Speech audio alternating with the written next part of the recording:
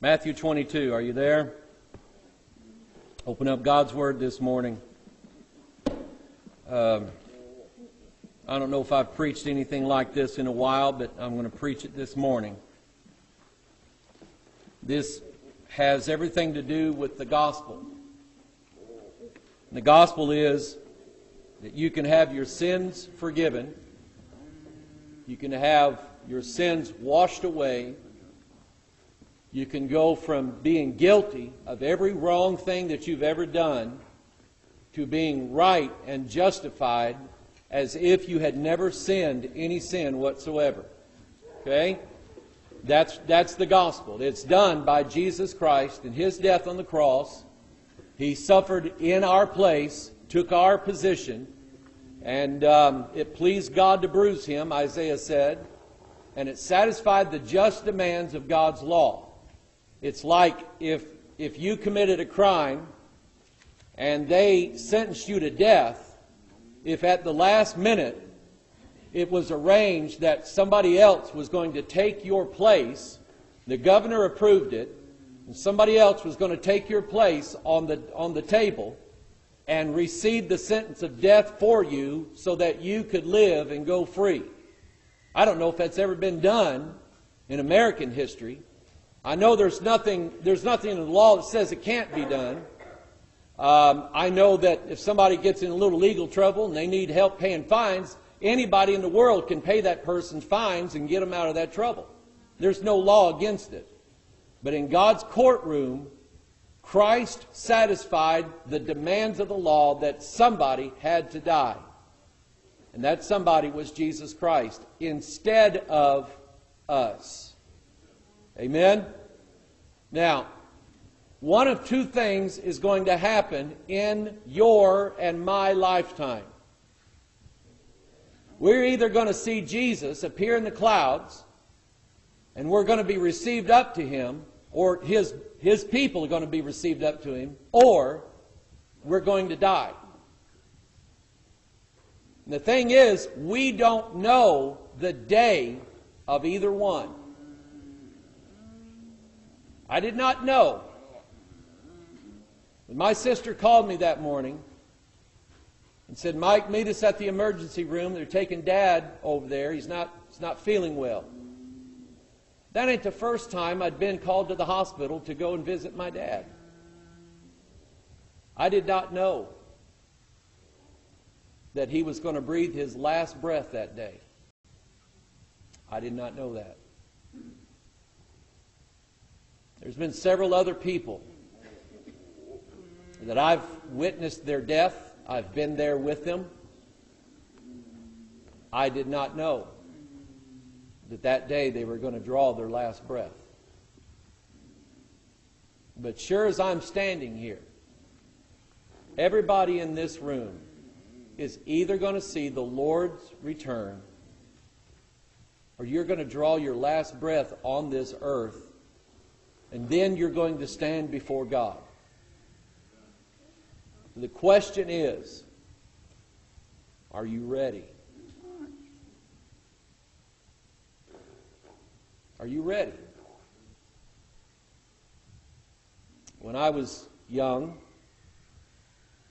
and me and Melissa would be in some kind of nonsense and meanness, Mom would tell us, get our rooms cleaned.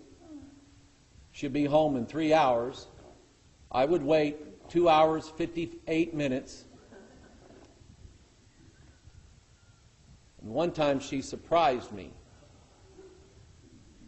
She lied.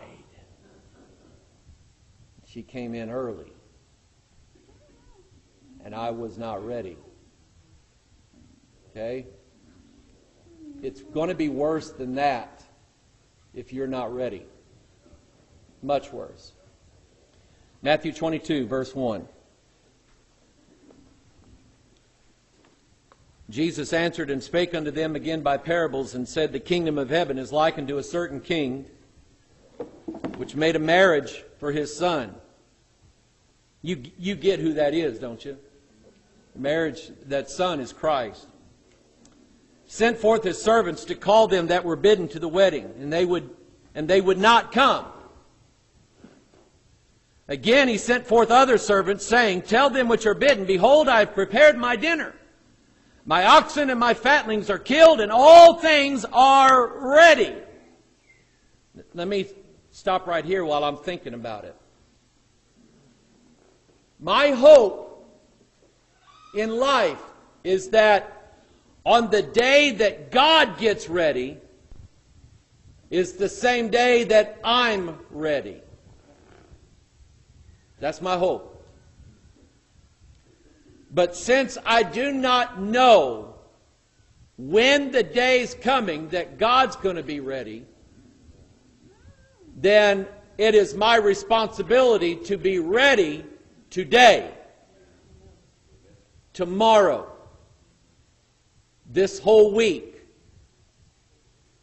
There's a song in our hymn books that says, Will Jesus find us watching? And that comes from the Bible, because Jesus said, Watch and be ye ready. He said, all things are ready. So the master, the king, has everything ready. And he's bidding his friends and his people to come to the wedding, and they are refusing. He said, but I'm ready. We're having the wedding now. Come unto the marriage. Verse 5, but they made light of it and went their ways, one to his farm, another to his merchandise. And the remnant took his servants and entreated them spitefully and slew them. But when the king heard thereof, he was wroth and sent forth his armies and destroyed those murderers and burnt up their city. This is a prophecy of what's going to happen in the last days. Then saith he to his servants, the wedding is ready, but they which were bidden were not worthy. Go ye therefore into the highways, and as many as ye shall find, bid to the marriage. So those servants went out into the highways, and gathered all as many as they found, both bad and good. Think about that. You're either in one of the two categories. You're either in the good category or the bad category. And I would say that we're probably all in the bad category. And the wedding was furnished with guests. God's going to have somebody sitting at His table on wedding day. Who will it be? Who will it be? In the story of Sodom and Gomorrah, Genesis chapter 18, the Lord instructs Abraham what He's going to do. He said, I'm going to destroy Sodom for their wickedness. Abraham pleads with God and says, if you can find 50 righteous people, will you not do it? And God said, for 50 righteous people, I won't destroy them. But there wasn't 50 people in Sodom that was righteous. And he worked his way down to, I think, 10 and then 5. But there wasn't that many in Sodom that was righteous. So Abraham knew that God was going to destroy Sodom. Abraham knew it. Then the two angels, they went to Sodom and they told Lot, you need to leave your house and take all your family with you because we're going to destroy this town. And Lot pleaded with his sons-in-law that they would go, but they wouldn't. They scoffed, they laughed. They said, I'm not worried about that. And so they stayed. If you remember, literally the angel grabbed Lot by his arm, grabbed his two daughters, grabbed his wife, and they said, we're leaving because we have to destroy this city and we can't destroy it with you in it. So they literally pulled them out. Lot's wife, of course, turned back around, looked back at Sodom. God turned her into a pillar of salt. She was in the process of leaving, but her heart was not ready. You can be in this church today or watching online and your heart not be ready. Because Lot left everything behind. And are you willing to leave everything and everybody behind? Are you willing to leave? family? Are you willing to leave possessions? Are you willing to leave country? Are you willing to leave the home that you live in? Are you willing to leave the status that you have with people? Are you willing to leave everything behind and be saved? That's a powerful message. Because I'm afraid what's being preached in too many churches is you can be saved, but then keep everything in this world, and that's not how it works. They left it all. But the point is that Lot knew it. His two daughters that were saved knew it. The people of Sodom didn't know it. But they were about to draw their last final breath on that day. And God literally consumed that entire city with fire, brimstone, which is sulfur. And if you know anything about sulfur, it burns very, very hot. It literally turned that entire city, the Bible says, to ashes. There was none of it left. Scholars are not even sure where Sodom even exists to this day, because there's very little evidence left that that city even existed. But I believe it did. Those people didn't know that they were about to draw their last breath. I wonder who in here might draw their last breath this week. I wonder who, if there's anybody here, that they're going to have to go meet God this week. I don't know that, and neither do you. Is it possible? I wonder if the people watching online, maybe those in Kenya, I wonder if any of those who would be watching, they're going to draw their last breath this week. We had a family here a few weeks ago, a woman and her 3 daughters. You remember them? They were from Holland. They were from the Netherlands. Okay? Their daughters, they were everybody's friends today on Sunday. Okay? Her husband got on his motorcycle one day and never came back home. He left this world and went and stood before God. Now, he was one of our faithful watchers. He was watching every Sunday. And I believe that he was ready to go meet God. But who is listening to me today that this week you're going to draw your last breath and you don't know it? Are you ready? Are you ready? Let's go to the Lord in prayer.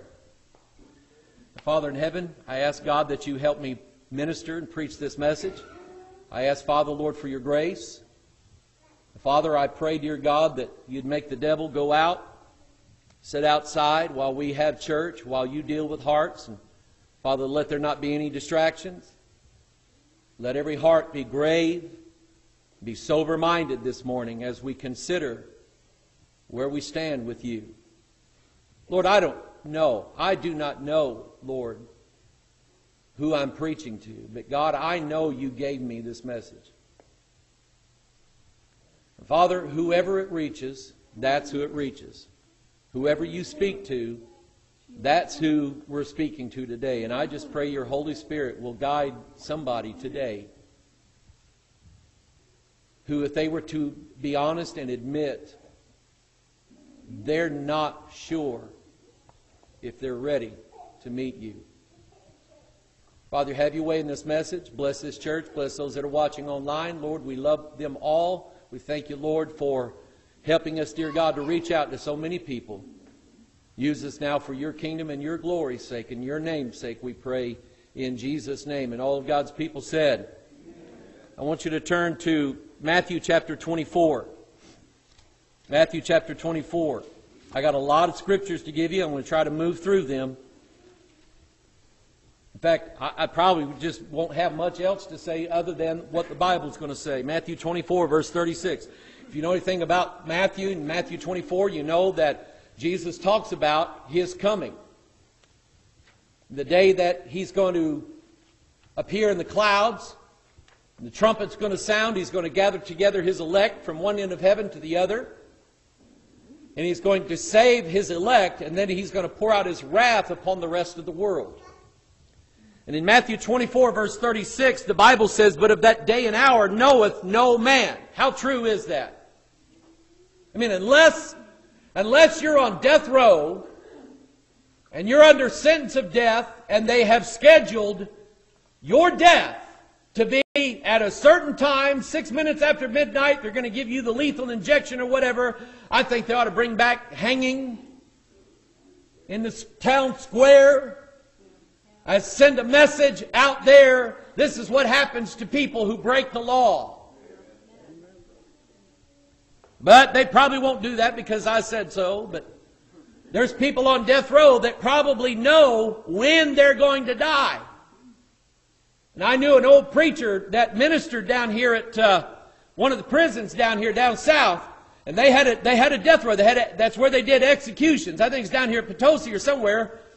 And he would go down there and witness to men that were on death row and try to lead them to the Lord. And with some, it went pretty well.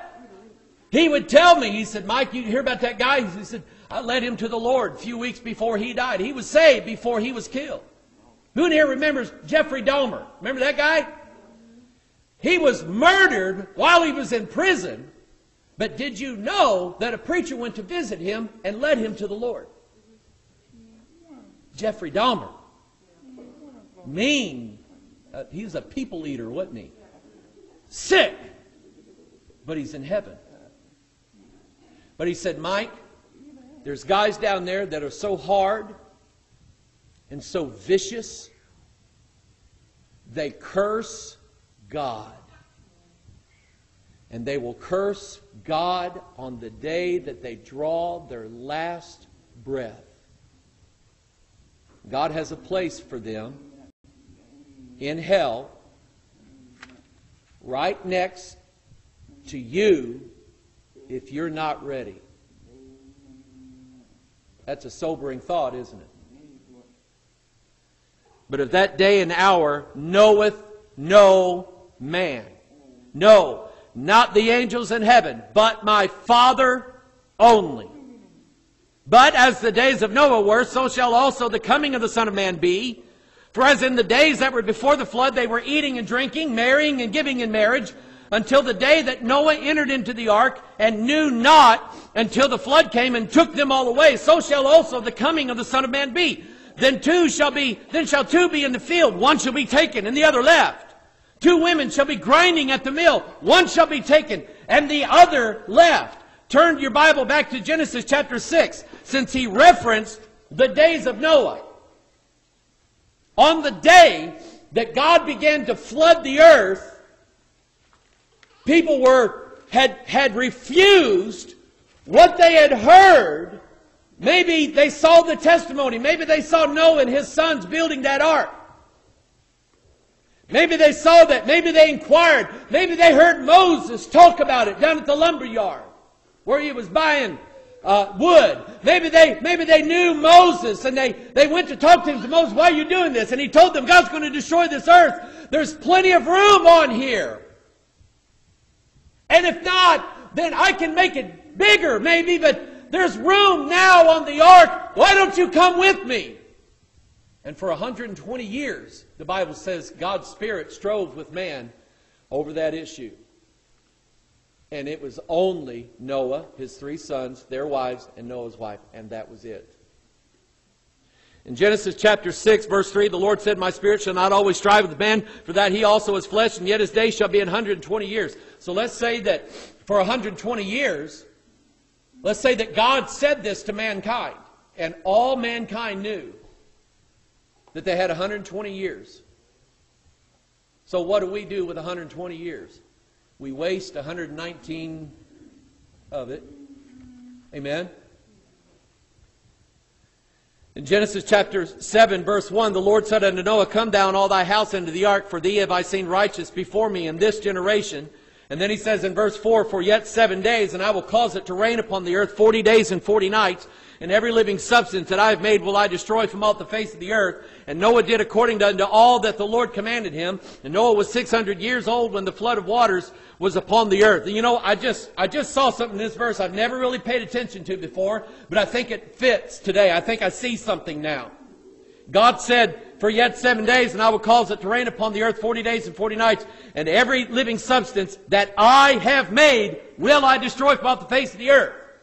You see, the problem that we have now, and it's even a problem in a lot of churches, is that we don't believe the Bible, or people don't believe the Bible anymore when it comes to the creation of the world. They don't believe that God made the universe in 6 days. They don't believe that God created every living thing that was on the earth, and it was God. If God created it, if God wanted to destroy it, it was His. And what the problem is, nobody believes the gospel because people don't believe that God created them. They don't believe God anymore. They don't believe in God anymore. Nobody believes in the Creator. Therefore, we can live our lives how we want to live our lives, do what we want to do, and not be held accountable. That is this generation. And it doesn't matter if you give them 120 days, or as God said here in verse 4, God gave them 7 days. And that door of the ark stayed open for 7 days. But now, on the day that God said this, for yet 7 days, Noah and his family went into the ark. They went into the ark, and they stayed there for 7 days. And the door to that ark was open. God being merciful to people. God giving them every opportunity. Charles Manson's dead and in hell. He was given opportunity, but he went around telling his cult members that he was Jesus Christ. Man's sick. The problem is, you will be standing next to Charles Manson if you're not ready. Charles Manson, Adolf Hitler, all these other wicked people. If you're not ready, you're going to the same place that they're going. And you can play church and be religious and attend service, and you can be like Lot's wife. Yes, we're leaving, but then turn around desiring what it is that you're losing and never make it. Turn to Matthew 24 again. Matthew 24.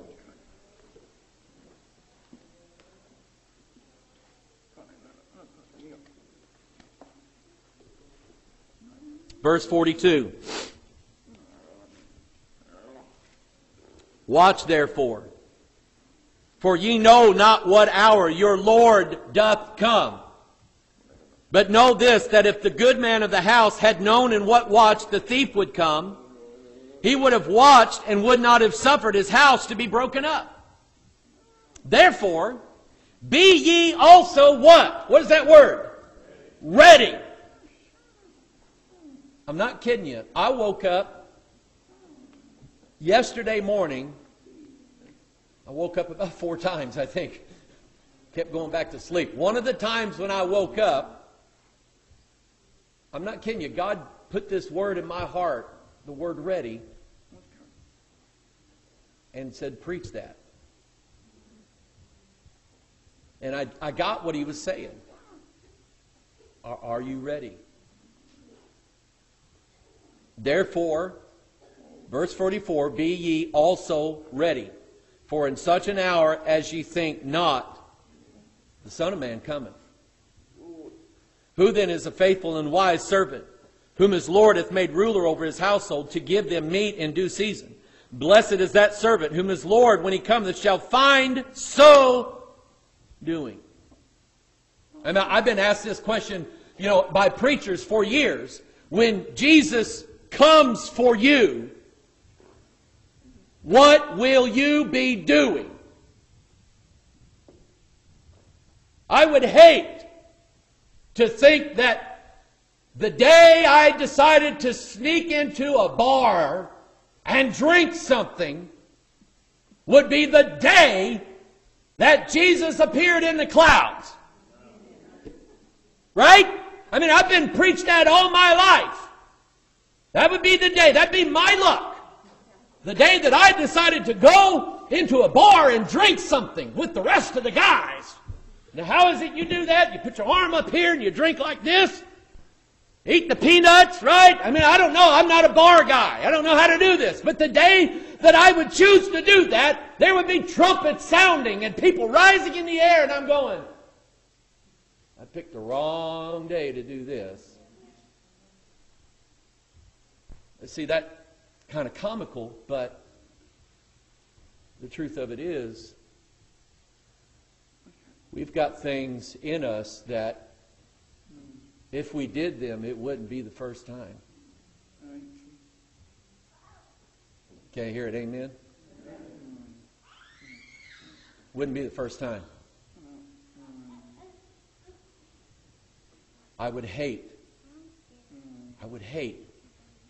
to not be found ready by my Lord when He called. Blessed is that servant. Verse 47, verily I say unto you that He shall make him ruler over all his goods. Verse 48, but and if that evil servant shall say in his heart, my Lord delayeth His coming. I mean, surely he was supposed to be here at Y2K, wasn't he? He missed Y2K. He missed 1988, because there was a book that came out, 88 Reasons Why Jesus Will Return in 1988. You remember that? He missed 88. He missed Y2K. He missed the Maya calendar 2012. And he's missed every YouTube prediction since then. And there's been 100 of them. So you know what all that stuff does? It does with people who are already lost.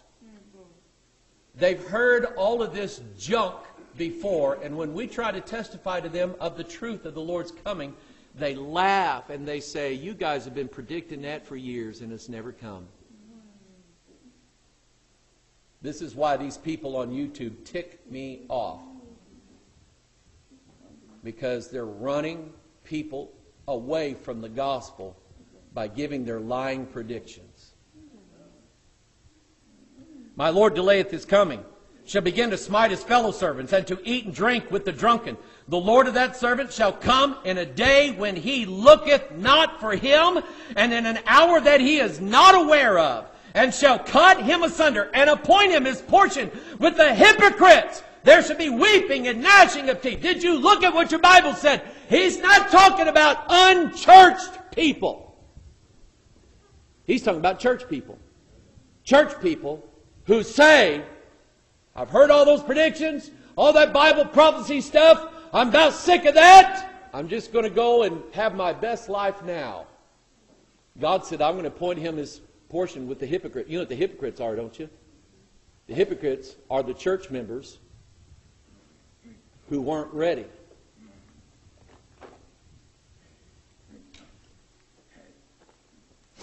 Second Peter chapter 3, turn there. 2 Peter chapter 3, verse 3. Knowing this first, that there shall come in the last days scoffers, walking after their own lusts. What is it that's guiding their theology? Lust. Lust will keep you from believing in God. Lust will keep you from believing that God is your creator and He brought you into this earth and He has the right at any time to recall you and cause you to stand before Him. If a judge sends out an officer of the court with a letter, and in that letter is a summons to appear in court on such and such day, what should you do? You should go to court. But what do a lot of people do? Run! I'm not showing up! And then hope to God that they never get pulled over. Amen? And lo and behold, their blinker light's going to go out one day and a cop's going to pull them over and find out they've got a warrant.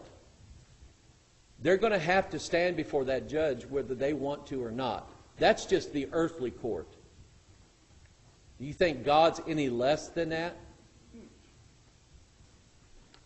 When God gets ready to call your name, you're going to stand before God. Whether you want to or not. Whether your lust allowed it or not, you're going. So they're going to walk after their own lust in verse 4, and they're going to say, where's the promise of His coming? For since the fathers fell asleep, all things continue as they were from the beginning of the creation. For this they willingly are ignorant of, that by the word of God the heavens were of old, and the earth standing out of the water and in the water, whereby the world that then was, he's talking about the flood, being overflowed with water, perished. God's already judged this world once, and He's going to do it again. Because it's worse now than it was then. The heavens and the earth which are now by the same word are kept in store, reserved unto fire against the day of judgment and perdition of ungodly men. But beloved, be not ignorant of this one thing, that one day is with the Lord as 1,000 years, and 1,000 years as one day. Now, I've taught on that before, not going to deal with that this morning. He said, the Lord is not, watch this now, you listen to this. The Lord is not slack concerning His promise.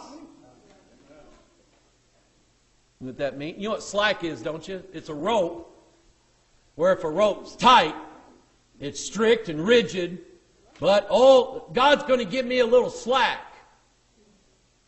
That's what people think. God's going to cut me a little. I get to sin, and God always cuts me a little slack with it. And God hasn't got me for it. So I guess that means I can go and do whatever I want. See, if a child gets away with it one time, what are they going to do? Do it again. Worse.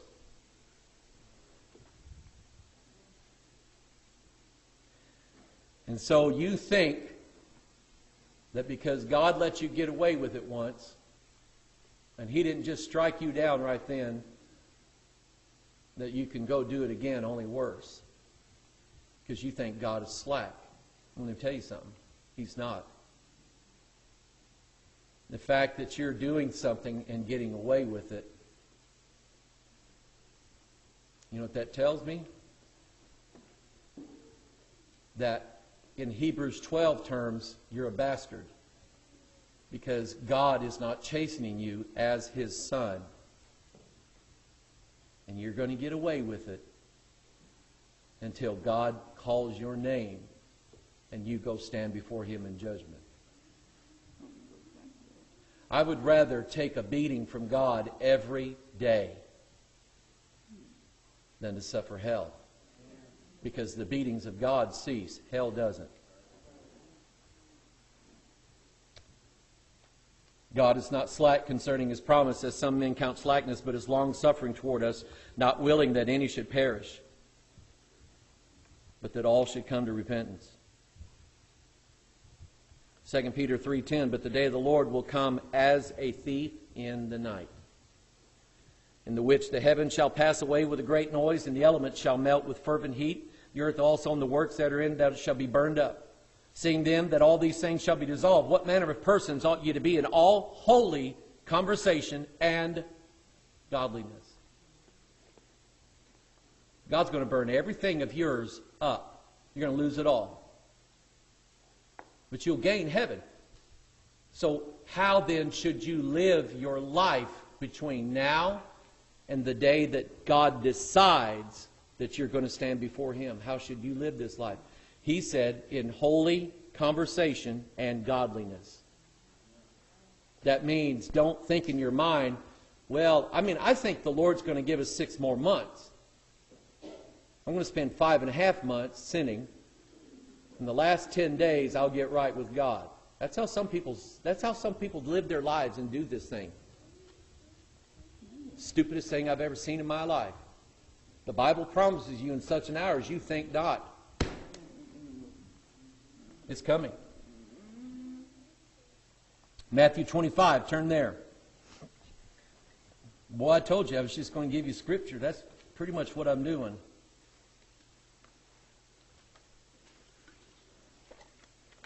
You should be, as I'm preaching this, you should be asking yourself, am I ready? You should be asking yourself, what sins am I holding back that I've committed that I'm guilty of, that I haven't repented of? What sins do I have in my life? That's what you should be asking. Matthew 25, verse 1, Then shall the kingdom of heaven be likened unto 10 virgins, which took their lamps and went forth to meet the bridegroom. 5 of them were wise, and 5 were foolish. They that were foolish took their lamps, took no oil with them. You see, it's the religious crowd he's talking to here. They got lamps, right? What's the lamp, John? What's the lamp? We all got Bibles, amen? Oh, we got the King James Bible. You know what the oil is? You read it. You read it.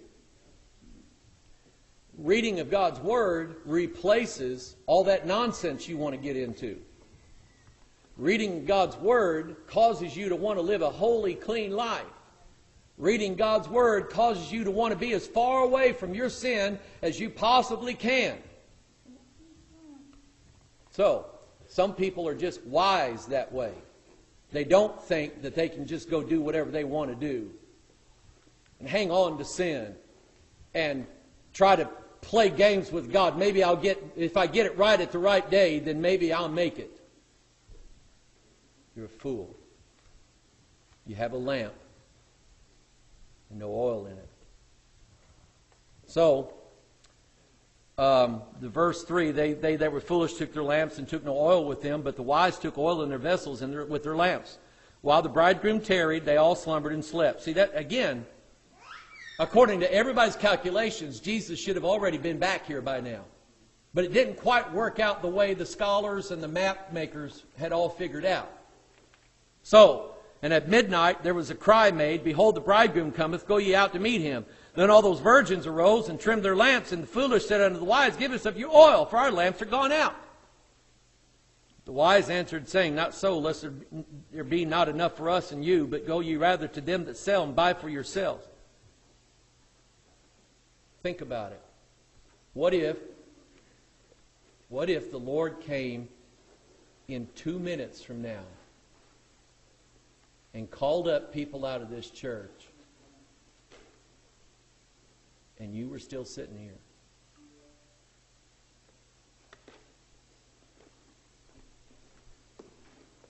Those that left are not going to turn around and say, We'll help you.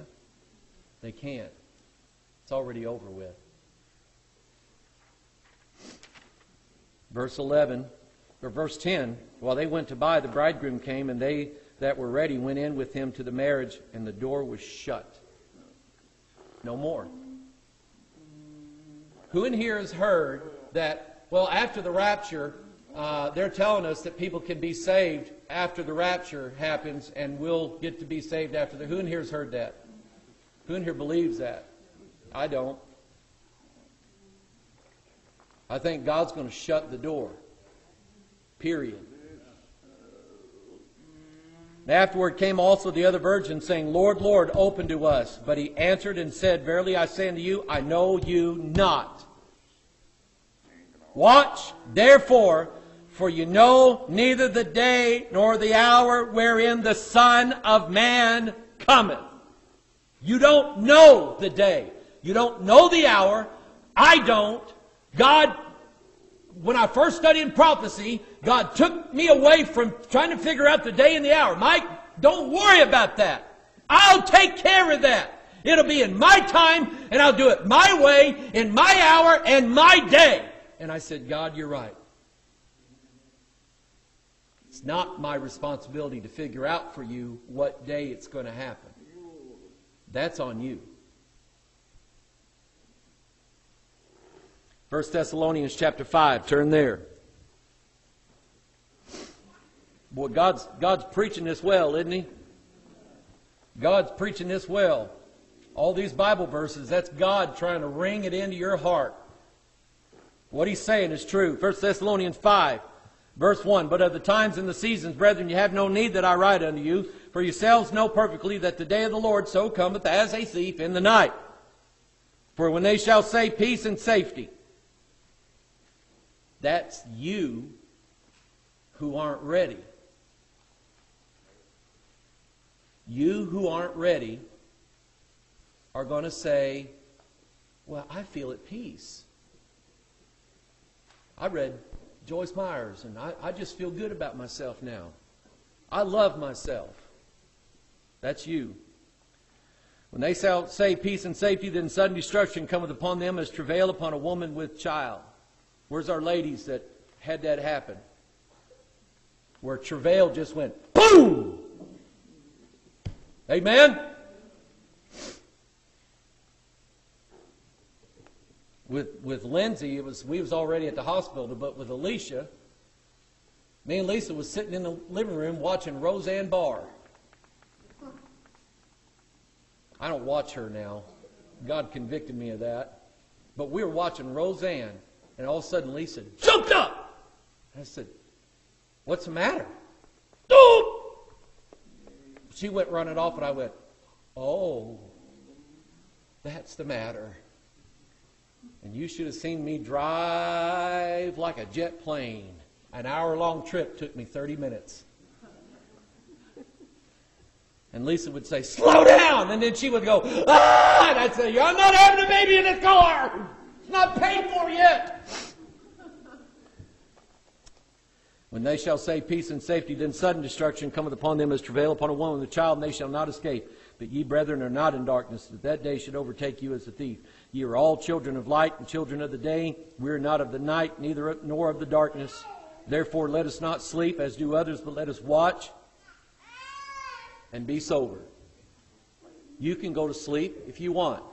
You can go to sleep with your life full of sin, your life full of rebellion, your life full of wastefulness, your life full of your own ways, thinking, well, God's got everything covered in me by grace. I don't have to worry about anything.